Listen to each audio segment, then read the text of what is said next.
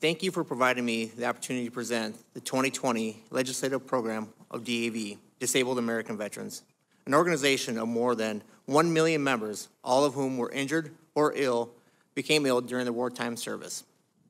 My full written statement thoroughly details the DAV's key legislative priorities for the 116th Congress and reports our many accomplishments. I want to start by recognizing those seated at the table with me, as well as some distinguished guests in attendance. DAV National Adjutant and CEO Mark Burgess, National Executive Directors Barry Jesenowski and Randy Reese, National Service Director Jim Marszlak, National Legislative Director Joy Elam, Chief Communications and Outreach Officer Dan Clare, Auxiliary National Commander Diane France of Florida, Auxiliary National Adjutant Patricia Kemper of Kentucky, DAV Senior Vice Commander Donald Day of New York, Junior Vice Commanders Andy Marshall of Florida, Joseph Percentage of Montana, Nancy Espinosa of Utah, and Dan Contreras of California, National Judge Advocate Mike Dobmeyer of North Dakota, Immediate Past National Commander Dennis Nixon, my Chief of Staff Greg Remus. I'd also like to recognize the National Voluntary Service Director Jim Kleindes, National Employment Director Jeff Hall, National Communications Director Rob Lewis, and our National Chaplain Michael Dover, who was unable to be with us here today. I'd ask the National Executive Committee to please stand or raise their hand to be recognized.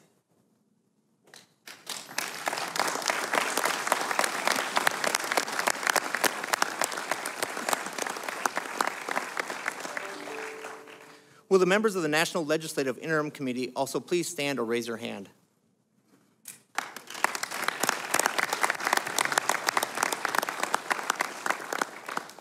I would also like to recognize the DAV delegation from my home state of Minnesota.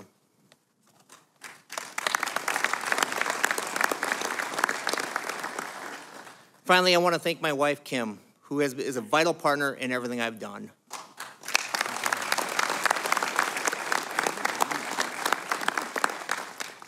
Mr. Chairman, this year DAV is celebrating its centennial anniversary, marking 100 years of service and support for America's injured and ill veterans and their families. As National Commander, I am proud to continue that tradition. I come from a family that believes in the tradition of military service. Both my grandfathers served, as did my father, an Army veteran who served during the Korean War era. Two of my uncles served in Vietnam, and I have three brothers who also wore the uniform, one in the Army, one in the Navy, and one in the Marine Corps. So it is no surprise when I enlisted in the Minnesota Army National Guard in 1991 and made that my career for 3 decades. In 2006, I was deployed to Iraq. In 2007, my unit came under fire from mortar attacks. We lost a number of soldiers, many others were seriously injured, and I, myself, suffered a traumatic brain injury. When I returned home several months later, I was still dealing with physical, psychological, and emotional injuries, but not knowing quite how to deal with these challenges. I'm ever thankful that my wife, Kim, encouraged me to seek help from the VA. Although I lived an hour and a half from Minneapolis VA Medical Center, I was able to participate in a telecounseling program to address the trauma I had seen and suffered. I soon discovered that my VA providers understood me and the military injuries I suffered better than any healthcare system in the world. And since then, I have chosen to receive all my care from the VA. The VA was there for me when I needed it. Now, we must all work together to make sure the VA is there for future generations. A century ago, President Calvin Coolidge warned that the nation that forgets its defenders will itself be forgotten. We are here today to make sure that never happens. Mr. Chairman, let me begin by extending our appreciation to both committees who helped provide long overdue justice to thousands of men and women who have been forgotten far too long. Thank you for passing the Blue Water Navy Vietnam Veterans Act.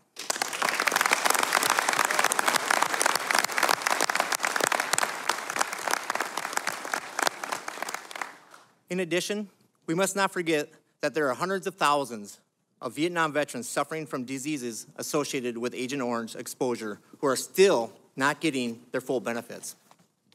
I have personally seen the ravage of Agent Orange within my family. Both my uncles, who served in Vietnam, passed away from service-connected diseases associated with Agent Orange exposure. Unfortunately, last month, Secretary Wilkie reported to Congress that the VA would further delay making any decision on making 4 pending Agent Orange presumptive conditions until the end of the year.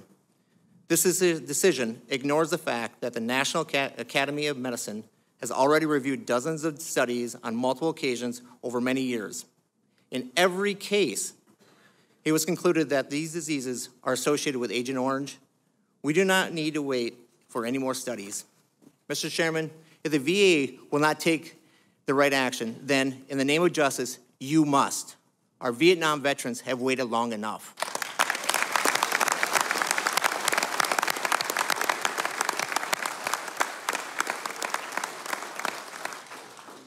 We also need Congress to pass legislation that can help newer generations of veterans who are suffering or will suffer due to toxic exposure from burn pits. It is worth noting DAV's early role in identifying the potential dangers of burn pits.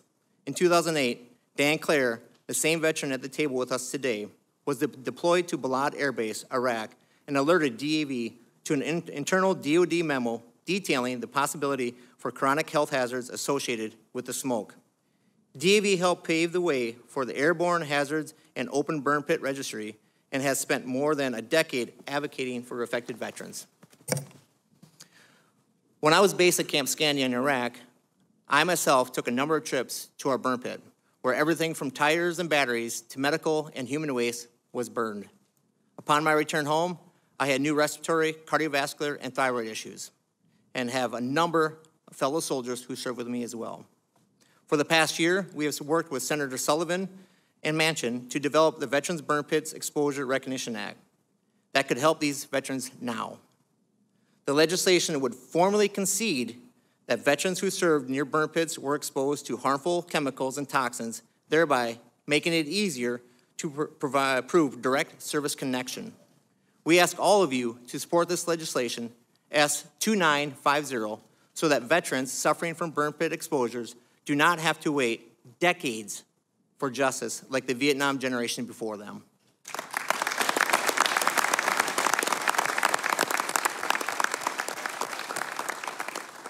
Mr. Chairman, one of the most important promises made to our nation's veterans is providing timely, high-quality health care.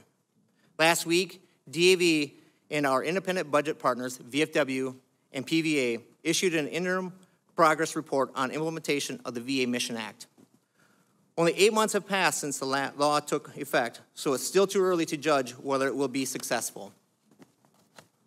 But as of today, of the 26 recommendations that we made to guide implementation of the law, only 1 has been fulfilled. 11 have not been fulfilled, and it's too soon to judge the remaining 14. Perhaps our biggest disappointment is the VA's failure to meet the Mission Act October 1st, 2019 deadline to expand the caregiver program to World War II, Korean, and Vietnam-era veterans. Despite 16 months to prepare, the VA failed to implement the required IT solution and delayed the expansion until later this summer at the earliest. This is simply unacceptable.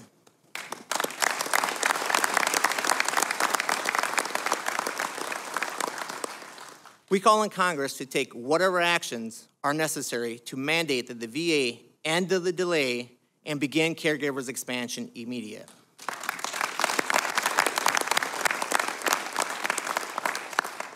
In addition, we call on Congress and the VA to open the program to caregivers of veterans whose disabilities were caused by illnesses.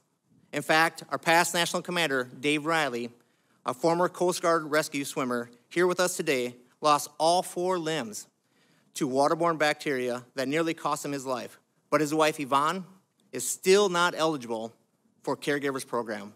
It's time to end their wait as well.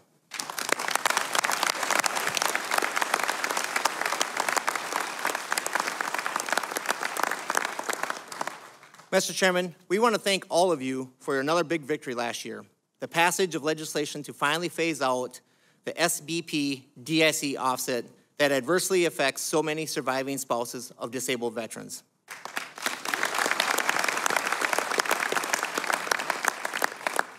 This was a great step forward, but now we call on you to continuing to honoring and supporting the families of survivors of disabled veterans by passing legislation to increase DIC rates and expand eligibility rules for surviving spouses.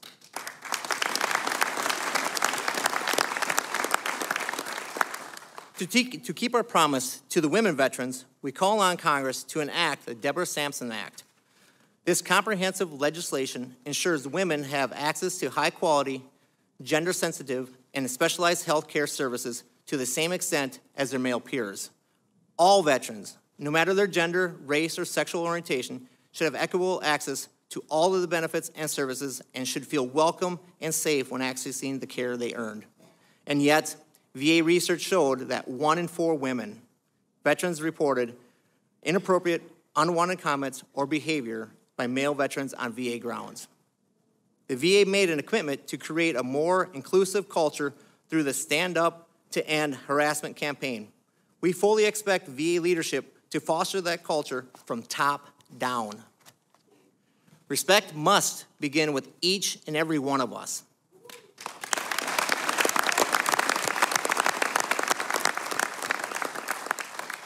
Mr. Chairman, while much of our focus in Washington is on advocacy, DAV's core mission around the country involves providing direct assistance to veterans, most prominently through our National Service Program. Across the country, there are almost 4,000 DAV National, Department, Chapter, Transition, and County Veteran Service Officers offering free claims assistance. We represent over 1 million veteran family members and survivors, and we provide representation for nearly 215,000 pending claims for benefits. We also assist separating service members through our Transition Service Program, which provides benefits counseling and assistance at nearly 100 military installations across the country. When disaster strikes, DAV is there to help impacted veterans. In 2019, we provided $300,000 in emergency cash support to 500 veterans affected by hurricanes, tornadoes, floods, and fires in Alabama, California, Florida, Nebraska, North Carolina, Ohio, Oklahoma, South Dakota, Tennessee, and Texas. We also help veterans find jobs through our National Employment Program.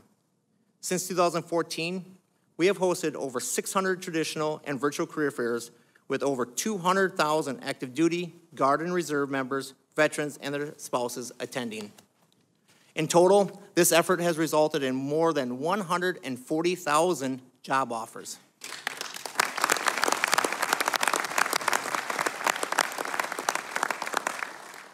The DAV Volunteer Service Program helps ensure that ill and injured veterans are able to attend their medical appointments.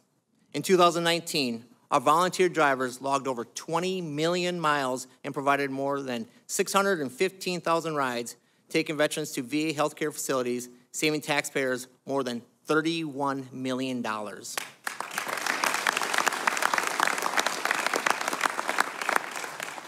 Finally, we're very proud to co-present, along with VA, the National Disabled Veterans Tea Tournament and the National Disabled Veterans Winter Sports Clinic, often referred to as Miracles on the Mountainside.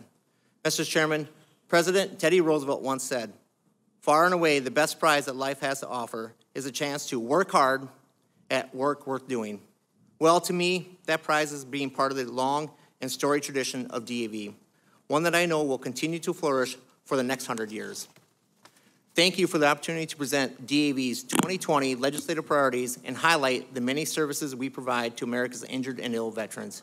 May God continue to bless the DAV, the men and women who serve our great nation, and the United States of America.